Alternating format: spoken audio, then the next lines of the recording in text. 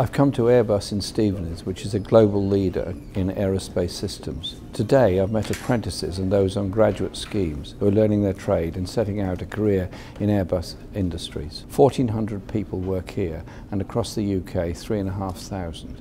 They're currently employed in secure, good conditions and paying their way through taxes.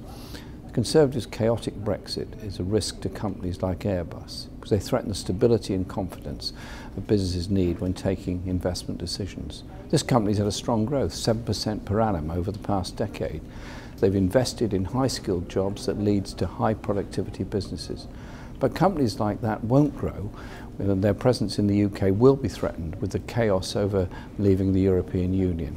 We respect the decision of the British people to leave the EU, but there must be transparency and the terms of Brexit so that we can make the case to protect jobs and the economy. We'll be holding the government to account, and we'll fight for a Brexit that works for businesses like Airbus and in areas like Stevenage, a Brexit that works for the whole of Britain and not one that puts jobs at risk and living standards at risk.